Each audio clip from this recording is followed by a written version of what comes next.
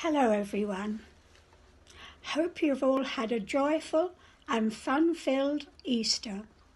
In Psalm 118, verse 6, we are told that the Lord is with me. I will not be afraid. Some years ago, I was at a prayer meeting and the leader did this reflection.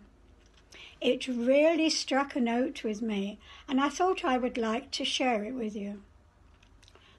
It says, firstly, we must be willing to take a risk. Yes, you might be hurt or embarrassed, but so what? To overcome insecurity, which so many of us experience, and to gain confidence, which so many of us lack, you must allow yourself the freedom to take a chance. Now, I'm no risk taker. It suggests, start writing that book that's within us all. Take music lessons. How I wish that I had stuck with mine. Stand up and speak at the meeting. I sometimes choke on the words I want to say at meetings, but I never say them. Feel the fear and do it anyway. This became my mantra after hearing it said. And for quite a while, everything that made me anxious or disturbed me, I used to think to myself, feel the fear and do it anyway. It takes a lot of courage. Fear of man will prove to be a snare, but whoever trusts in the Lord is kept safe. That's Proverbs 29, verse 25. Then it says, secondly, we have to learn to laugh at ourselves. Get over your obsessive need for approval and acceptance. That's me to a T. And learn to laugh at your mistakes. We're all human. Stop taking yourself so seriously. When you make a mistake, be the first to see the funny side, and you'll find people are more supportive than you think, especially if you have owned the mistake and not tried to hide it.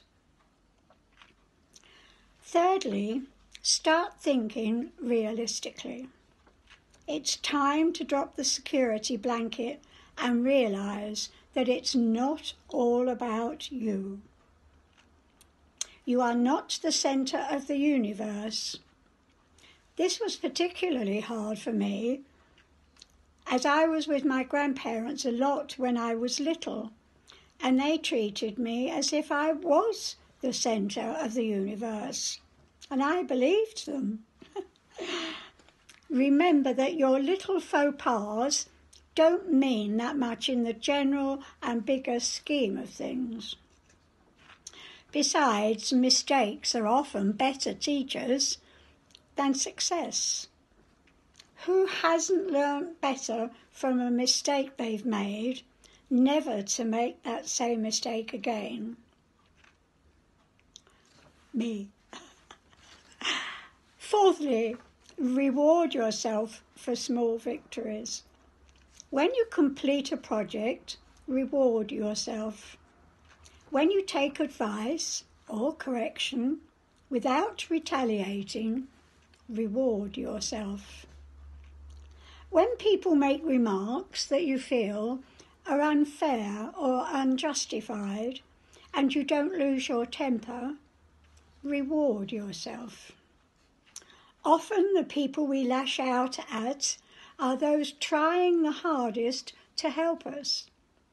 Get used to the idea that you are valuable, talented and skilled, and that your worth in God's eyes is inestimable. Can't say that word. Stop scrutinising yourself through distorted lenses and start seeing yourself through 2020 vision. Once you can do that, your fears will be replaced by confidence in yourself and in your future. I would never say it's easy, but when I first heard all this said, it so resonated with me and who I am that although I am still a work in progress, I try to remember that when I feel the fear, I am enabled, equipped, empowered, and encouraged by the Holy Spirit to do it anyway. Let's pray. Dear Father God, thank you for those wise words that put how we are into perspective, and that we are enabled to see ourselves through your eyes and not through the eyes of the world. Give us the strength that when we are full of fear, we can lift up our eyes to the hills and do it anyway. Thank you that we know your presence with us at all times. These things we ask in your precious, precious name, Lord. Amen. Good day. Have a nice day. God